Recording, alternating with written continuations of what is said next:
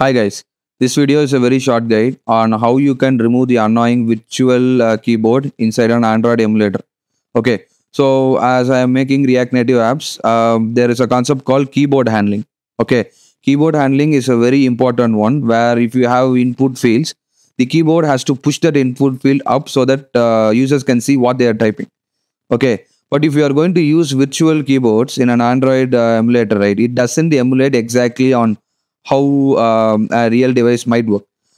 So, like in a real world or production scenario, you should definitely use a real device. But if you are developing and you just want to test, okay, if this input field works or not, and the keyboard handling is properly done or not, the Android emulator provides us with a virtual keyboard, which I believe has no use case. That's what I believe, right? If you use a physical keyboard, then you can clearly see how the OS handles the keyboard handling and all those things.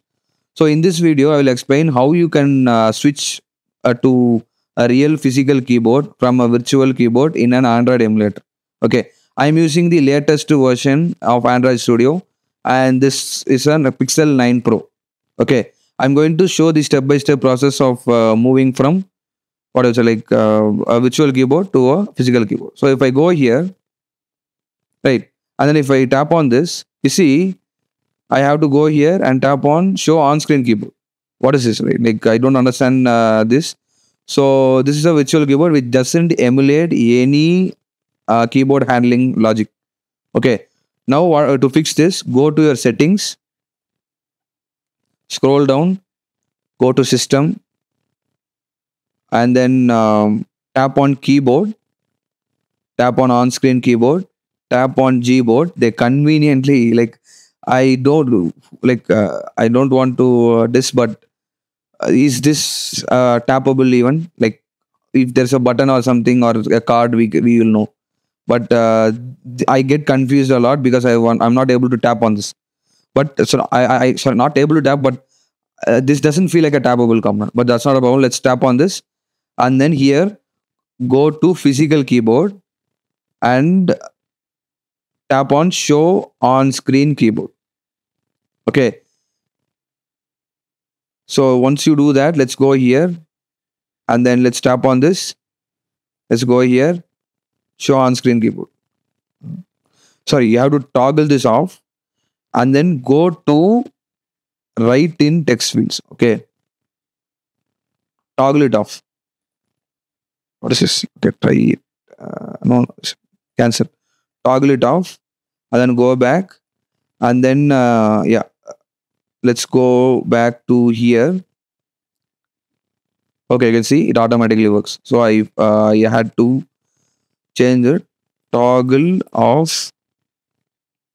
Let's go to settings and then okay, tap on what? Write in text fields. Write in text fields. Tap on write in text fields. Toggle off.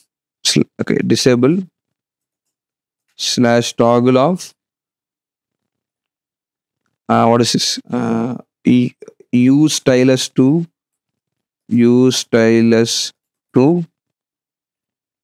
write in text fields. Write in text fields. Okay, toggle this off. Toggle both of those off, and then you will automatically have your keyboard. Okay, this will emulate your real world keyboard handling, right?